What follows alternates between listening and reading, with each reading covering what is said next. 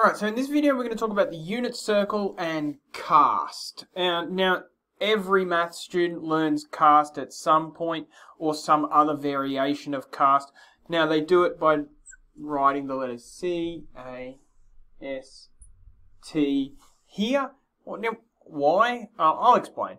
So we're doing trig ratios at the moment, and we know that this dot here is equal to cos theta and sine theta. And we also know that if we wanted to know the tan ratio, we'd just do tan theta equals sine theta over cos theta. Alright, so cos theta, sine theta, and tan theta are all positive in that quadrant. So cos is a positive value, cos theta. Sine is a positive value because the x-coordinate and the y-coordinate in quadrant 1 is positive. And a positive divided by a positive is a positive. So all tan theta values would be positive in quadrant 1 as well. Now, what does this one mean? Well, let's consider a dot here. Cos theta, sine theta.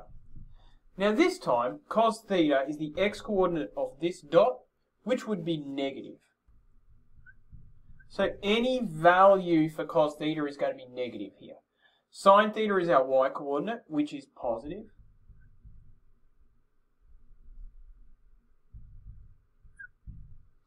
And then think about tan theta. Cos theta is negative. So a positive divided by a negative is a negative. So negative tan theta. Now, I started this video by saying we're talking about cast. All the trig ratios, cos, sine, and tan, all are positive in this quadrant.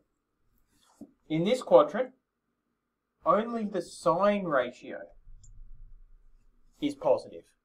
Now let's consider this one for a second. Put a dot here. Obviously that's cos theta, sine theta. I'm probably going off the board there, but you get the idea. Cos theta is going to be negative. Sine theta is going to be negative because it's a negative y value, a negative x value.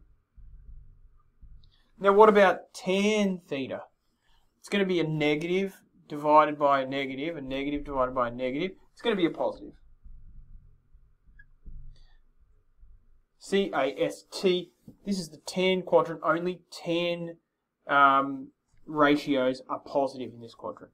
And finally, we have a dot here, which of course is cos theta, sine theta.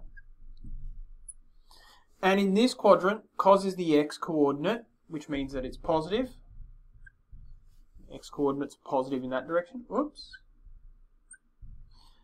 Sine is negative.